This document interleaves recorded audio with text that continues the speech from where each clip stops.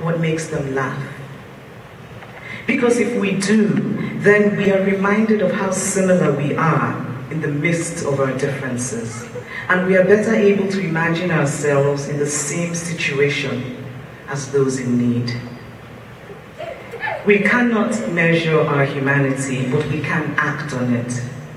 Our humanity is that glowing center in all of us. It is what makes us speak up about an injustice, even when that injustice does not personally affect us.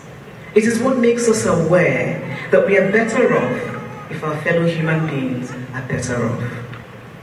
It is what made Emmanuel, in his cramped home full of relatives, still open his door to my parents and say, "We will make room for you."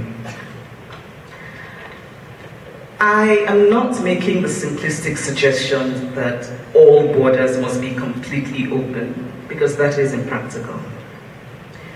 There might not be enough room for everyone, but there is certainly room to do more.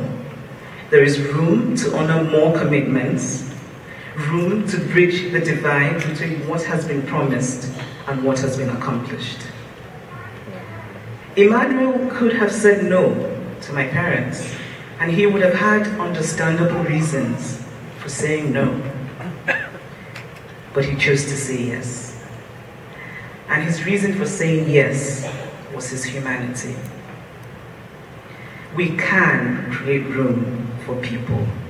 And today, in this world that has been scarred by so much suffering, creating room for people is not only doable, it is a moral imperative.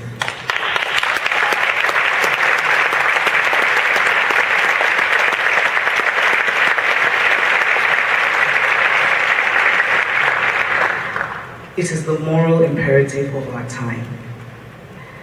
And I would like to end with some words from the poet Samuel Coleridge. Walk without hope draws nectar in a sieve, and hope without an object cannot live. Thank you.